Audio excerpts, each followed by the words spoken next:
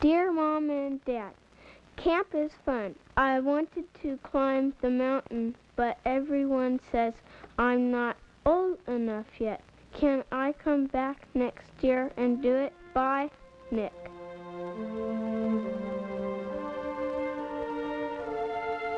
Mount St. Helens, a 9,677-foot sleeping volcano nestled in the wild abundance of the Gifford-Pinchot National Forest in southwest Washington.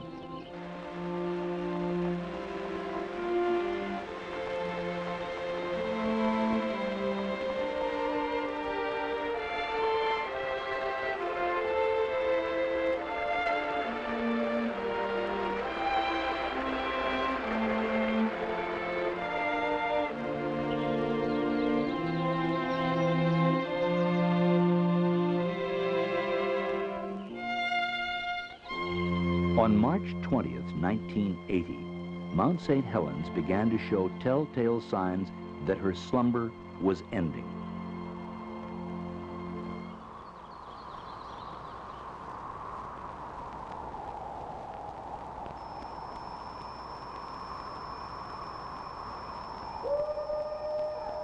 After the last great ice age had retreated northward, the Cascades were already well established, running from northern California through Oregon, Washington, and into Canada. But there was one peak amongst them that was not so well established. Compared to the rest, she was a teenage mountain, and like most teens, had growing pains. St. Helens is known to have erupted numerous times in the past. In the early and mid-1800s, she erupted again. It's small wonder local Native Americans in a variety of tribal languages called this peak basically the same thing, Fire Mountain. The view from the summit of Mount St. Helens was breathtaking. Below lay Spirit Lake. In the distance, an older peak, Mount Rainier. The lake was a haven for recreational activities and youth camps, the YMCA's Camp Meehan being the first. Thousands of youngsters flocked to the lake over the years, learning how to row a boat even when the oarlocks wouldn't stay put, sailing a wind that seemed to rise from the blue-green depths of the lake itself, always discovering new friends, the diamond-encrusted night skies, and how to cook an egg on a stick. There were National Forest campgrounds on the lake, too. Bear Cove, Cedar Creek, Donnybrook. And beyond them stretched the forest. A living museum for the curious. A place as close to heaven as one could get. At Trail's End, there were places that were like living in a postcard world.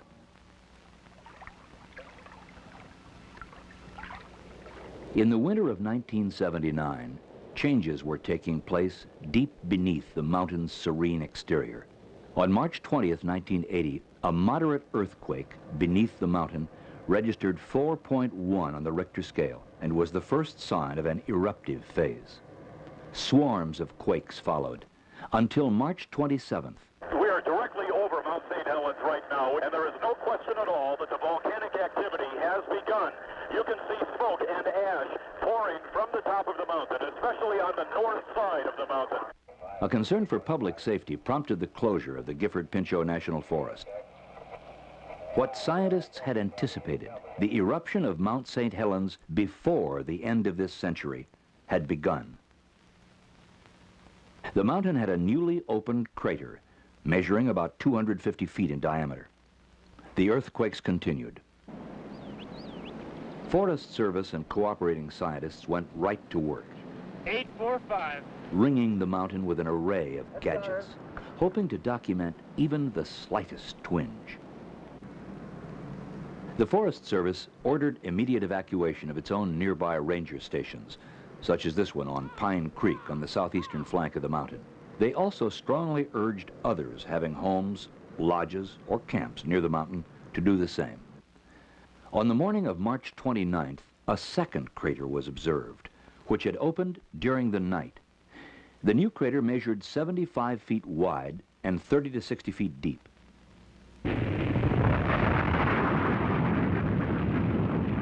On March 31st, explosive eruptions continued, and the two craters merged.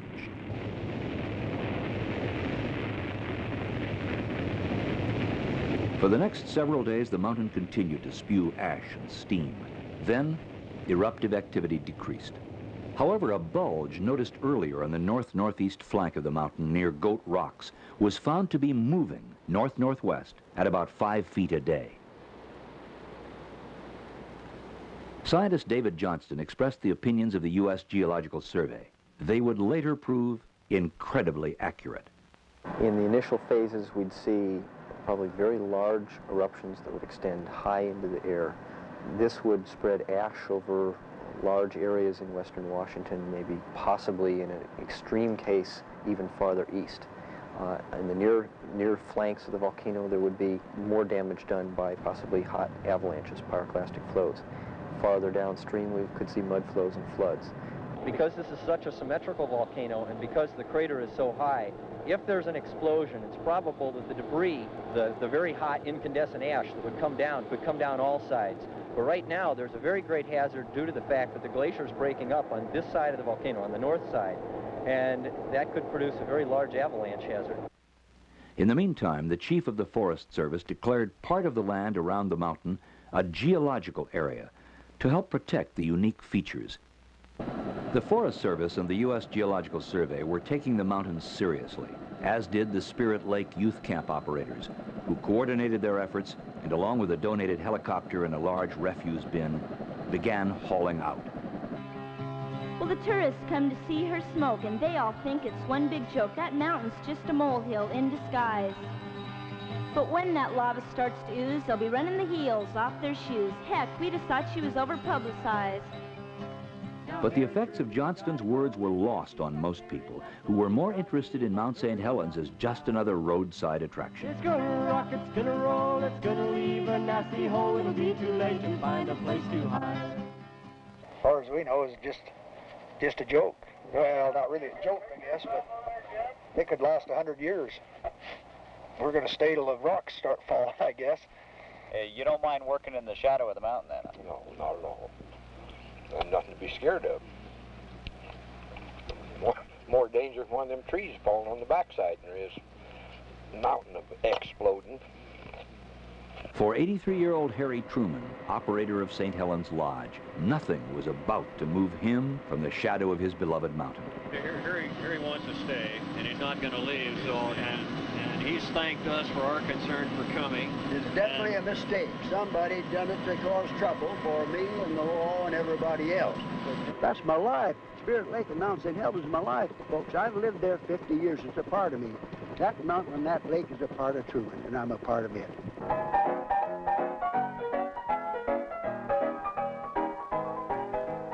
The pressure was building, but Harry wouldn't budge.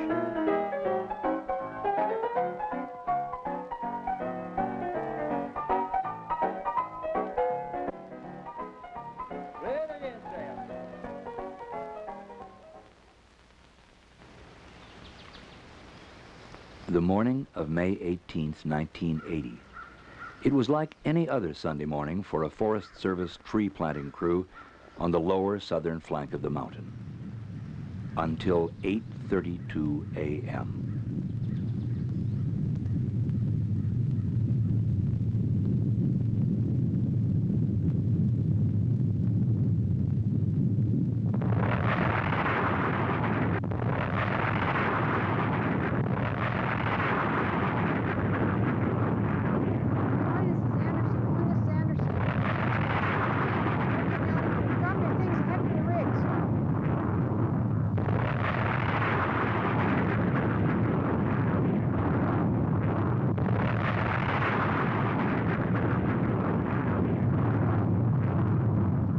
It seemed to happen in an instant. A cubic mile, tons of ash, rock, and ice were rocketed into the stratosphere. The cloud reached nearly 14 miles into the sky. the view was spectacular, but the wind was blowing in a northeasterly direction, and from that point of view, the clouds seemed like the end of the world. The skies grew dark, and at noon it was pitch black in most of eastern Washington. Everyone to not panic. If you want to start getting out some water supplies now to Life in the ash storm came to a gritty halt. I'm sorry, the road is closed from here any further east. Okay. This is as far east as you can go. Those who could move, however, moved quickly. The 304th Aerospace Rescue and Recovery Squadron from the Portland Air Base was called in to find geologist David Johnston, who was manning a scientific lookout above Coldwater Creek, 6 miles northwest of the mountain. He was never found. Nothing matches the map. Where's Spirit Lake? Is that it over there? I can't believe I've camped up in this area. Doesn't look like any place I've ever been before. As most of you already know, we had a major eruption occurring at 8:32 approximately this morning on Mount St. Helens. The first report that we actually got about the eruption was from Forest Service personnel that were administering a tree planting contract, and they reported over the radio to us that an eruption was occurring, and it seemed to be about 100 times greater than one that we've ever had in the past. It does appear that the northwest flank of the mountain seems to be gone. They have indicated that there have been some mud flows that have come down the southeast flank of the mountain. Emergency procedures have been put into effect. At 10:15 this morning, the Cowlitz County reported that a 12-foot wall of water was coming down the Toutle River, and this was verified by the Washington State Patrol. The largest rescue mission in the history of the Northwest was soon underway. Look to the left now. Good. What do you have with that? Is that from over here? Military helicopter units and other rescue squads joined the effort, coordinated by the county sheriff departments. By the end of the rescue operations, which lasted 2 weeks, more than 170 people were brought to safety. But in the final count, 61 were dead or missing. Japanese car sometime. Rotor wash from the helicopters kicked up great clouds of ash, making rescue difficult. In many places, it was impossible to land. Rescuers were lowered by cable to assist survivors who were then reeled to safety. Tons of ice and snow, melted by the intense heat of the raging volcano, mixed with the ash and began rampaging down the flanks of the volcano.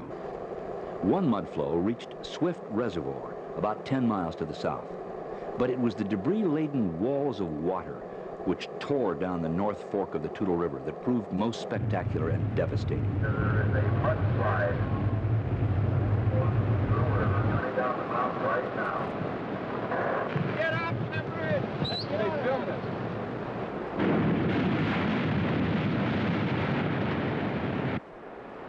After wiping out an entire logging camp, the deluge raged on.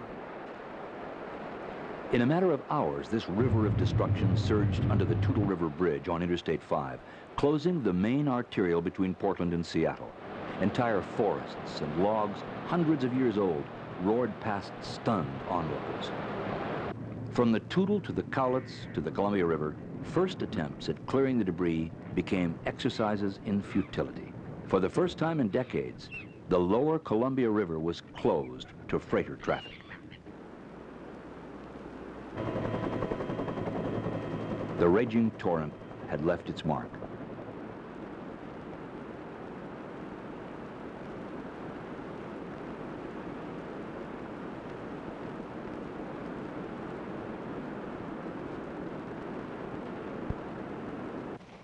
In a matter of hours, the winds carried the growing ash plume over Idaho and Montana. A month later, the plume had circled the entire Earth. In the wake of the plume, ash was everywhere.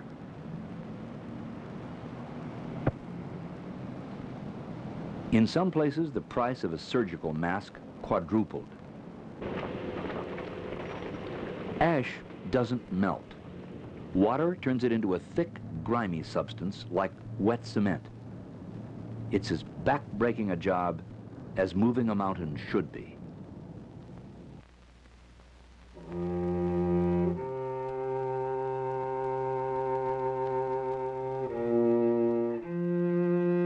When the skies finally cleared, Gifford Pinchot National Forest personnel began the sad task of assessing the damage. acres upon acres of prime timber flattened. Bridges, roads, campgrounds, trails, all obliterated, buried, destroyed. Spirit Lake was a steaming quagmire of debris.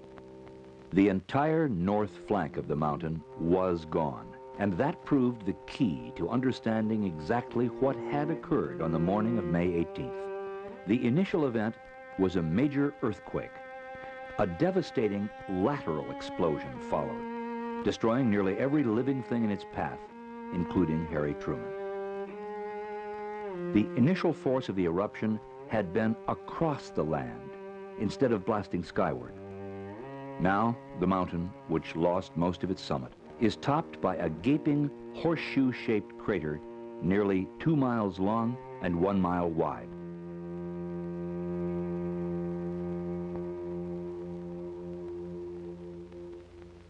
The perilous vantage point of a still photographer and the actual recorded voice of an eyewitness with a two-way radio bring the tremendous force of the May 18th eruption into chilling focus. Oh, I just felt an earthquake, a good one. Oh, now we've got an eruption down here. Now we got a big slide coming off. The slide is coming off of the west slope. Now we got a whole great big eruption out of the crater. And we got another that opened up on the west side, and the whole west side, northwest side is sliding down. Oh, wait, we got it, boy. The whole northwest section and north section blown up, it's coming up over the ridge towards me. I'm going to back out of here. Photographer Gary Rosenquist barely escaped. Radio operator Jerry Martin did not. A recovery and planning team undertook an immediate survey of the area and began one of the most intensive planning efforts in the history of the Forest Service. Their preferred plan called for extensive protection of this window into the Earth's building process while recovering a portion of the downed timber and rehabilitating the land. Although at much lesser intensity, the mountain erupted 5 more times during 1980.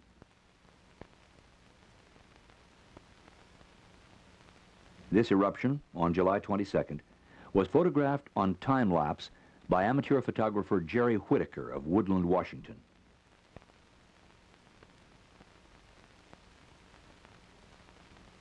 Meanwhile, a watchful eye is kept on the steamy crater and surrounding area. Some say the mountain shows signs of going back to sleep. Others say that's not likely, yet. But the fact is, no one knows for sure, and so the vigil continues.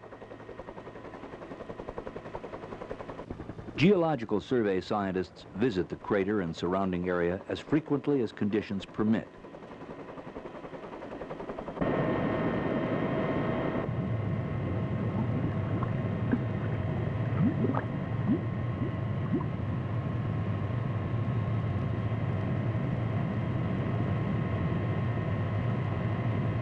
Rock samples are collected.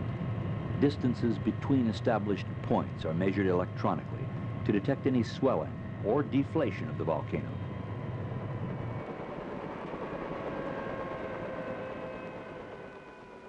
Forest Service and university scientists continue to monitor how plant and animal life are recovering.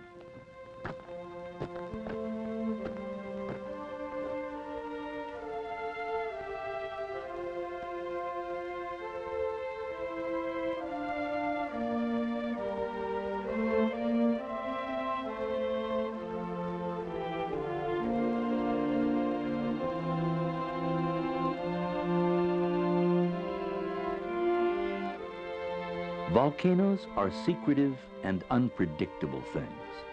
St. Helens could stay active for a week, a decade, longer. But sooner or later, by one manner or another, she will change again. That's the way it is with volcanoes. To be sure, much will happen in the meantime. Trees and huckleberries and wild animals will return to the mountain's flanks. Spirit Lake will become clear and blue-green again. gurgling streams will again be favorite haunts of the trout and the fishermen. But for now, we have a landscape in transition, a rare opportunity to learn from the earth what the earth is made of, why it changes, and perhaps even when it will change again.